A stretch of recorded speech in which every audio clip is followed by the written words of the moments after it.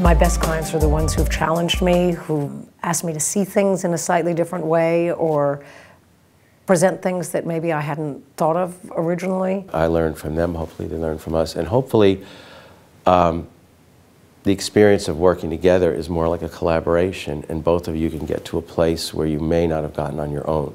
I've worked on ceramic collections, I've worked on historical maps. I learned so much from my clients. There's a client who has a specific need for a color that maybe isn't always in our wheel. I'm always influenced by my client's palette. To sort of delve into that and explore that and investigate it and come up with something really wonderful that they love and we love is fun and exciting. A curious client is a really great thing too.